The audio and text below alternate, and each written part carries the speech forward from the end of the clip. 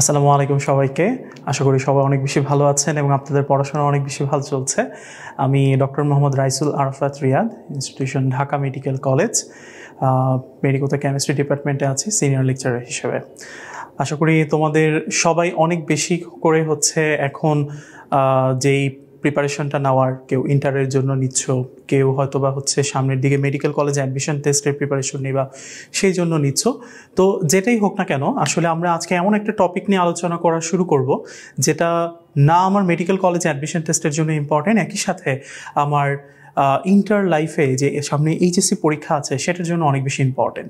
তো আমাদের আজকের টপিকটা হচ্ছে কোয়ান্টাম সংখ্যা, গুণগত রসায়ন কেমিস্ট্রি প্রথম পত্রে 2.2.2 এই অনুচ্ছেদের একটা টপিক, এবং মোটামুটি প্রায় প্রতি বছরই কোয়ান্টাম সংখ্যার রিলেটেড টপিকসগুলো থেকে মেডিকেল কলেজ অ্যাডমিশন টেস্ট এবং অবশ্যই ইন্টার পরীক্ষায় কোয়েশ্চেন আসে। সেটা হতে পারে তোমার অবজেক্টিভ ফর্মে, হতে পারে তোমার সাবজেক্টিভ ফর্মে। তো আজকে আমাদের ডিসকাশনটা এই জায়গাটাতে হবে যে কোনো একটা মৌলের মধ্যে যে আমরা কোয়ান্টাম সংখ্যা নিয়ে কথা বলি বা কোয়ান্টাম সংখ্যা নিয়ে চিন্তা ভাবনা করি, এই কোয়ান্টাম সংখ্যাগুলোর অবস্থানটা কীরকম হয় এবং একটা নির্দিষ্ট মৌলের যে কোনো একটা ইলেকট্রনের কোয়ান্টাম সংখ্যার বিন্যাসটা আসলে কেমন হয়। ঠিক আছে, সো আমাদের আজকের টপিক হচ্ছে কোয়ান্টাম সংখ্যা, কোনো মৌলের সর্বশেষ ইলেকট্রনের 4টি কোয়ান্টাম সংখ্যার বিন্যাস নির্ণয়। ঠিক আছে, তাহলে শুরু করা যাক। ধরো আমরা একটা মৌল নিয়ে আলোচনা করব, যেটা আমার মেডিকেল কলেজ অ্যাডমিশন টেস্টের কোয়েশ্চেন খুললে তুমি দেখবে যে প্রিভিয়াস ইয়ারগুলোতে একটা খুব কমন কোয়েশ্চেন আসছে। সেই কমন কোয়েশ্চেনটা কি? নিচের কোন বিন্যাস ব্যতিক্রম, তাই না ভাইয়া? তাহলে এই ব্যতিক্রমী বিন্যাস, আমি যদি 1 থেকে 30 পর্যন্ত মৌলের কথা চিন্তা করি, তাহলে আমরা সবাই জানি দুইটা মৌলের নাম আমাদের সবার আগে মনে আসবে। একটা মৌলের নাম হচ্ছে ক্রোমিয়াম, আরেকটা মৌলের নাম হচ্ছে কপার, তাই না? তাহলে আমরা কেন বিন্যাসটা ব্যতিক্রম, প্রথমে সেটা আগে একটু দেখে নিই, তারপর আমরা ভিতরের আলোচনায় যাব। দেখো এখানে প্রথমে কপারের যে ইলেকট্রন বিন্যাস, সেটাকে যদি আমি সিরিয়াল বাই লিখি, তাহলে আসে এরকম 1s2 2s2 2p6 3s2 3p6 3d10 4s1। এখন এটাকে যদি আমি আউটবাউ নিয়ম অনুযায়ী সাজাই, আউটবাউয়ের নিয়মটা কি ভাইয়া? অরবিটালের মধ্যে ইলেকট্রনগুলো কিভাবে প্রবেশ করবে, কোন ইলেকট্রনটা আগে যাবে কোনটাতে পরে যাবে, সেটা আমার আউটবাউ নিয়ম, তাই না? যে ইলেকট্রন নিম্ন শক্তি স্তরে আগে যায়, উচ্চ শক্তি স্তরে তার পরে যায়। সেই অনুযায়ী যদি আমরা জানি, আমরা সবাই জানি ভাইয়া যে এই জায়গাতে 4s এবং 3dর মধ্যে বিন্যাস অনুযায়ী আগে আসবে কোনটা? 4s, তারপরে যাবে কোনটা? 3d। দেখো এখানে কিন্তু একটা কোয়েশ্চেন হয়েছে যে তাহলে লাস্ট ইলেকট্রনটা কোথায় যাবে। তাহলে মজার ব্যাপার এখানে আউটবাউন্ড নিয়ম কিন্তু ওই কথাটাই বলছে যে ইলেকট্রন আগে নিম্ন শক্তির অরবিটালে প্রবেশ করবে। তাহলে সেটা বের করার নিয়ম আমরা সবাই মোটামুটি এইটা দিয়ে সবাই পড়ে ফেলেছি, তাই না? n+l। আমরা জানি এখানে 4s এর n এর মান 4, আর s এর জন্য যে l এর মান সেটা কত ভাইয়া? 0, তাই না? দ্যাটস ওয়াই আমরা এটার n+l এর মানটা কত বলতে পারবো? 4। আর যেটা 3d সেটাও তোমরা সবাই পারো 3, আর d এর l এর মান কত ভাইয়া? 2।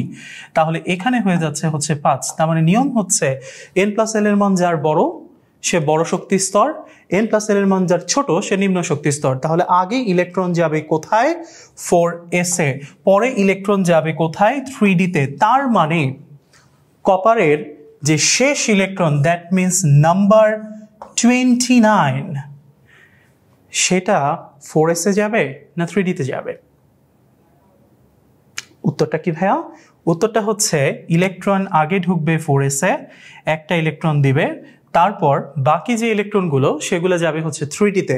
3d তে টোটাল কয়টা ইলেকট্রন যেতে পারে? 10টা। তার মানে সেই 10টা পূরণ করার সাথে সাথে আমার ইলেকট্রন নাম্বার হয়ে যাবে 29। দ্যাট মিন্স আমার লাস্ট ইলেকট্রনটা যাবে কোথায় ভাইয়া? 3d তে। ঠিক আছে, এই কোয়েশ্চেনটা আমাদেরকে অনেক সময় চিন্তা করায় যে আমরা আসলে ইলেকট্রনটা কোথায় নিব। আমরা কি এটাকে 4s এ নিব? লাস্ট ইলেকট্রন কি 4s নাকি লাস্ট ইলেকট্রনটা 3d? অলওয়েজ মনে রাখতে হবে আউটবাউন্ড নিয়ম অনুযায়ী কপারের লাস্ট ইলেকট্রন যাবে 3d তে।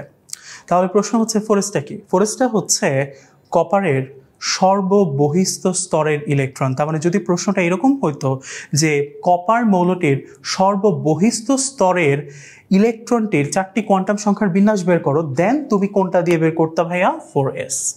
আর যেহেতু আমাকে বলছে লাস্ট ইলেকট্রন, তার মানে সেটা হচ্ছে 29, তার মানে সেটা হবে হচ্ছে 3d10। এখন আমরা এই কথাটা সবাই জানি যে কপার আর ক্রোমিয়ামকে কেন ব্যতিক্রম বলা হয়, কারণ খুব সিম্পল ভাইয়া, কপার আর ক্রোমিয়ামের ক্ষেত্রে স্থিতিশীলতা লাভের জন্য এই যে 4s, নর্মালি 4s এ ম্যাক্স কয়টা ইলেকট্রন ঢুকতে পারে, দুইটা ঢোকার পর তারপরে যাওয়া উচিত ছিল কোথায়, 3d-তে। বাট ব্যতিক্রম কেন, কারণ স্থিতিশীলতা লাভের জন্য এরা 3d ব্লকটাকে পূর্ণ করে, অথবা ক্রোমিয়ামের ক্ষেত্রে অর্ধপূর্ণ রাখে, ঠিক না? তাহলে সেই জায়গাতে আমার হচ্ছে 3dটাকে আগে অর্ধপূর্ণ বা পূর্ণ করবে, কপারের ক্ষেত্রে পূর্ণ, তার মানে 10, তারপরে হচ্ছে 4sটাকে অপূর্ণ রেখে দিবে, ঠিক আছে? তাহলে এইখানে আমার বিন্যাসটা হবে হচ্ছে 4s1 3d10 এবং লাস্ট ইলেকট্রনটা হচ্ছে 3d10। যদি সর্ববহিস্থ স্তরের শেষ ইলেকট্রনের কথা বলে তখন হচ্ছে 4s1। ওকে, তাহলে এই কথাগুলা আমার মনে হয় যে আমরা ইন্টার লেভেলে এখানে যারা শুনছি তাদের মধ্যে 50%-এর উপরে স্টুডেন্ট খুব ক্লিয়ারলি হচ্ছে জানো। যাদের একটু কনফিউশন ছিল তাদের জন্য আমার একটু ক্লিয়ার করা, ঠিক আছে? এখন তাহলে স্বভাবত উত্তর হচ্ছে ইলেকট্রন লাস্ট কোথায় যাবে, 3d-তে। তাহলে সেই লাস্ট ইলেকট্রনের নামটা হচ্ছে আমার 3d10। ওকে, তাহলে এখন এই যে 3d10 ভাই, এই 3d10 ভাই আসলে কোথায় আছে? আমরা জানি ডি ব্লকে সর্বোচ্চ কয়টা ইলেকট্রন যেতে পারে, 10টা, এবং ডি ব্লকে অরবিটাল কয়টা আছে, 5টা, তাই না? আমরা সবাই নাম জানি, কি কি, x Y, Y Z, Z x, x square minus Y square আর জেড স্কোয়ার, তাই না ভাইয়া? তাহলে এই যে হচ্ছে অরবিটালগুলোতে সবগুলোতে আগে কিভাবে ঢুকবে, প্রথমে ঢুকবে হচ্ছে একটা একটা করে, তাই না? তাহলে 3dx1, 3dyz1, 3dzx1, 3dx square minus Y square 1, 3dz1, তাই না? তাহলে এভাবে একটা ঢোকার পর তারপরে আসবে হচ্ছে সেকেন্ডগুলা, তারপরে আসবে হচ্ছে xy2, yz2, zx2, x square minus Y square 2, and then last electron যেটা 3dz স্কোয়ার 2, ঠিক আছে? তাহলে দেখো আমার কিন্তু আসলে সবারকে প্রয়োজন নাই, আমার আসলে কাকে দরকার, এই যে এই ভাইয়াকে দরকার, ঠিক আছে? তাহলে এই যে ভাইয়া, এই ভাইয়ার নাম আমি কি লিখব? তাহলে আমি লিখতে পারি 3d10 মানেই হচ্ছে 3dz স্কোয়ার 2, ঠিক আছে না ভাইয়া? 3dz স্কোয়ার 1 2, ঠিক আছে? তাহলে দশম ইলেকট্রনের নাম কি ভাইয়া? 3dz square 2। তাহলে দেখো এই যে এই জায়গাতে আমার যেই সংখ্যাগুলোকে আমি যদি একটু ভেঙে ভেঙে লিখি, ঠিক আছে? আমি একটু ভেঙে ভেঙে লিখতে চাইলাম, ঠিক আছে? তাহলে কিরকম দাঁড়াচ্ছে? 3, এটা কাকে ইন্ডিকেট করে? প্রধান কোয়ান্টাম সংখ্যা। আমরা জানি 4টা কোয়ান্টাম সংখ্যা আছে, প্রধান, সহকারী, ম্যাগনেটিক অ্যান্ড স্পিন, ঠিক আছে ভাই? তাহলে দেখো তো ভাই এইখানে আমার n এর মান কত হবে? 3, সোজা না? খুব ইজি। ওকে, এল এর মান কার জন্য আসবে? ডি এর জন্য। আমরা জানি উপশক্তি স্তরে কিছু এল এর মান আছে, এই যে এই জায়গাতে আমরা লিখেছিলাম, তাই না? এস এর জন্য হচ্ছে 0, এখানে ডি এর জন্য লিখেছিলাম 2। তাহলে আমার মানগুলা কি আসবে? S is equal to 0, P is equal to 1, D is equal to 2, F is equal to 3। তোমার বইতে কিন্তু আরও আছে ভাইয়া, জি আর এইচ। আমরা জানি জি এর মান হচ্ছে 4, এইচ এর মান হচ্ছে 5, ঠিক আছে? তাহলে দেখো এখানে আমি কাকে চাচ্ছি? ডি কে চাচ্ছি। তাহলে যদি আমি ডি কে চাই ভাইয়া, অবশ্যই আমার এল এর মানটা কত বসবে? 2। ইজি। ওকে, এখন আসো এম এর মান যদি আমরা বের করি। দেখো এখানে আমি লিখছি এম, অলওয়েজ মনে রাখবা এম মানে হচ্ছে ম্যাগনেটিক কোয়ান্টাম সংখ্যা। এটা রুলসটা কি? রুলসটা হচ্ছে তুমি যে কয়টা অরবিটাল আছে, যেমন এখানে 5টা অরবিটাল আছে, নিয়ম হচ্ছে মাঝ বরাবর যে থাকবে তাকে তুমি কত দিবা ভাইয়া? 0। বামের দিকে তুমি যদি কখনো হচ্ছে লেখচিত্রের কথা চিন্তা করো, আমরা জানি বামের দিকে যেটা থাকে সেটার ঘূর্ণনটা তুমি একটু চিন্তা করো তো, ঘড়ির কাঁটা এভাবে ঘুরে না? এটা কয়টা ভাইয়া? 6টা। এটা কয়টা? 7টা। এটা কয়টা? 8টা। এটা কয়টা? 9টা। তার মানে যখন এটা ক্লকওয়াইজ ঘুরতেছে তখন অলওয়েজ তার ঘূর্ণনের চিহ্নটা কি হয়? মাইনাস। তার মানে বামের দিকে যারা আছে সবাই বসবে কি? মাইনাস। ঠিক আছে।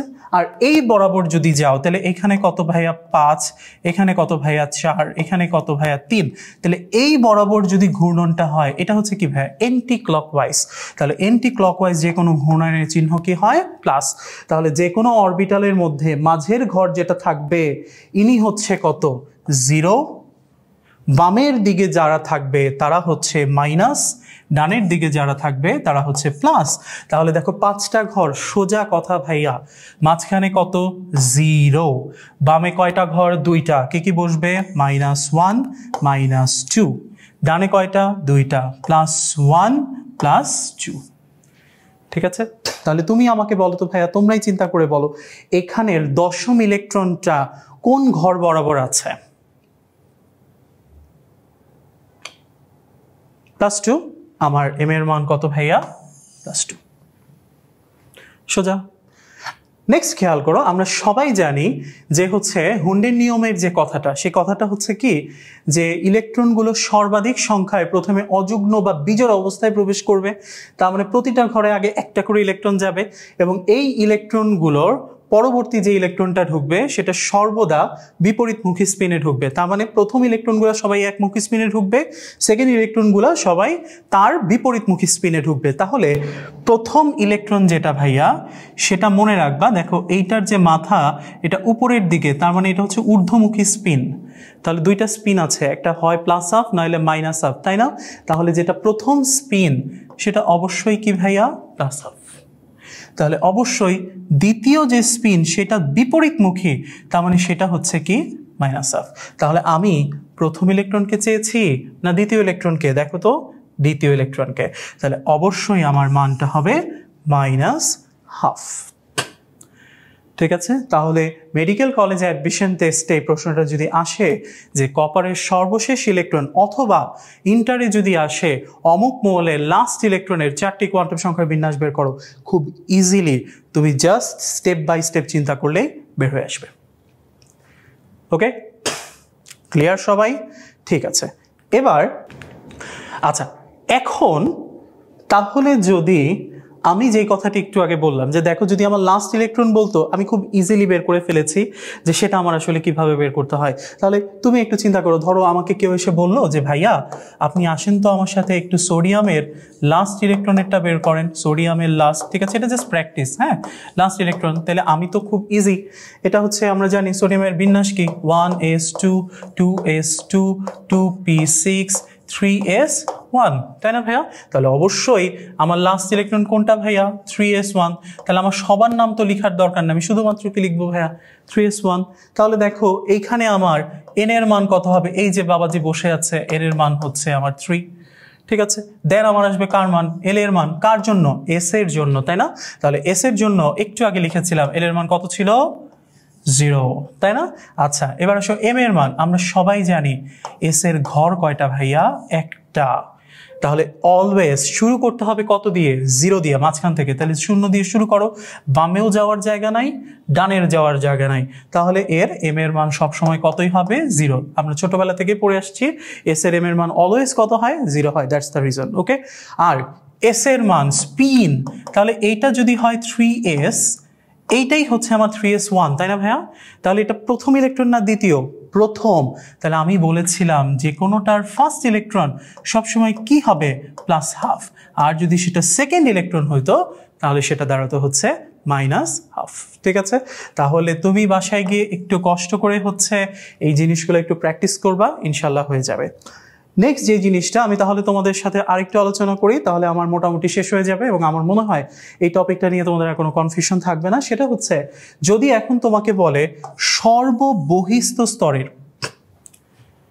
তাহলে দেখো কপারের লাস্ট ইলেকট্রন ছিল 3d10, কিন্তু কপারের লাস্ট স্তর কি 3d না 4, তাই না? 4s। তাহলে তখন যদি বলে হচ্ছে 4s এরটা বের করো, তাহলে আমরা জানি কপারের সর্ববহিস্থ স্তরের ইলেকট্রন কোনটা ভাইয়া? 4s1। কোয়েশ্চেন দুইটা ডিফারেন্ট। ঠিক আছে, যদি লাস্ট ইলেকট্রন 3d10, যদি সর্ববহিস্থ স্তরের ইলেকট্রন 4s1। ওকে, তাহলে এইটার ক্ষেত্রে ওইটার সাথে মিলাও, কি হবে? n = 4। ঠিক আছে। এল ইজ ইকাল টু কার জন্য ভাইয়া? এস। কত বসবে? 0।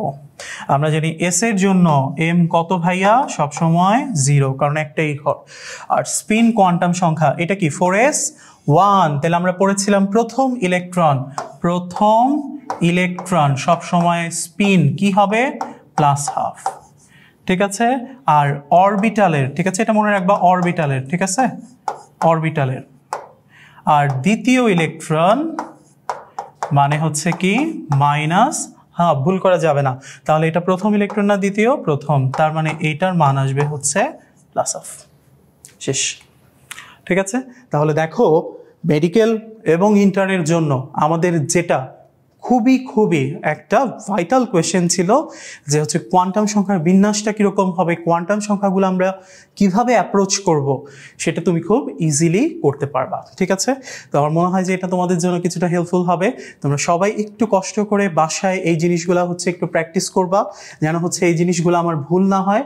এবং আমরা সবসময় চেষ্টা করি যে হচ্ছে তোমাদের জন্য এমন কিছু নিয়ে আসার যেই জিনিসগুলা তোমাদের জন্য হচ্ছে হেল্পফুল হয়। ঠিক আছে। তো একটু কষ্ট করে হচ্ছে বাসায় একটু প্র্যাকটিস করবা। ঠিক আছে। কারণ প্র্যাকটিস না করলে আসলে এই ধরনের জিনিসগুলা তোমার হাতে আসবে না। তুমি যখন এইগুলো প্র্যাকটিস করবা দেখো পরীক্ষার হলে অনেক ইজি হয়ে গেছে, অ্যান্সার করতে সুবিধা হবে। তোমাদের সবার জন্য অনেক শুভকামনা। Thank you very much. আসসালামু আলাইকুম। আল্লাহ হাফেজ।